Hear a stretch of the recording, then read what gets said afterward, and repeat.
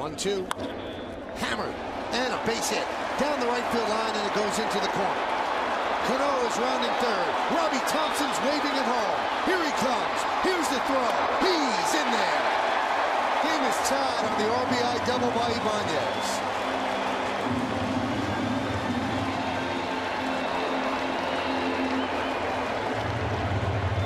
Well, Ibanez, as David said in the open, just continues to be a productive hitter.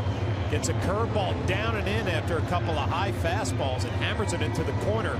Bruce up with the relay throw to Phillips. Has a little bit of trouble with the throw up the line. Enables Robinson Cano to score.